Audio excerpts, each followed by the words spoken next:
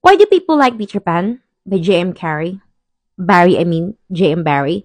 I'm currently reading Peter Pan. I'm 18% into it. And I'm just so confused why people like it.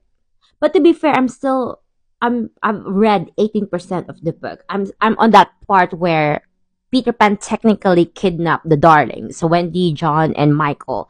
So I'm still in that part. I haven't been in the exciting part yet. But I'm just confused because it's very the setup, the family setup is very old fashioned.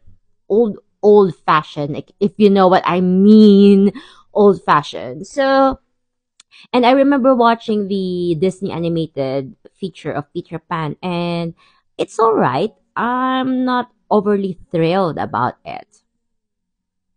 To be fair, I'm still 18% in reading the book, so I've still got a long way to go.